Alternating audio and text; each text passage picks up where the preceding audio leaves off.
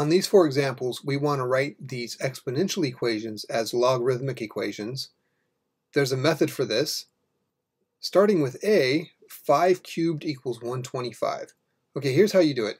The base here is 5, so that stays the base in your logarithmic equation here. So log base 5. Okay, now this exponent here goes way out to the outside of your logarithmic equation. So this is going to be equals 3 out here, and then the 125 or whatever is here on the other side of the equal sign goes inside the log, 125.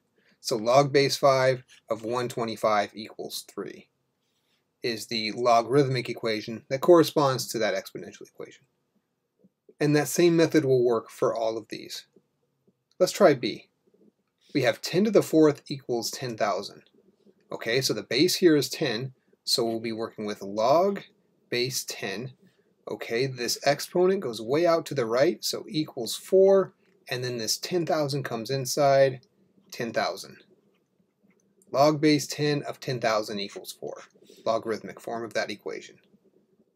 This doesn't just work with integers, it works with all kinds of different expressions. So for C, we have an exponential equation, pi to the 5th equals y.